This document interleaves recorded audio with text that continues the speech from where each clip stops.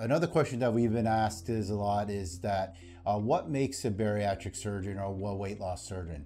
Well, if I was looking for a weight loss surgeon, I would look for one that was MIS fellowship trained, meaning minimally invasive surgeon or surgery trained. In addition to that, I would also want one that is board certified and also one that does more than 1 to 2 surgeries a week, meaning that does 10 to 20 surgeries a month or does a minimum of 50 to 100 surgeries a year. Those would be my standards for or criteria what I would be looking for in a weight loss surgeon.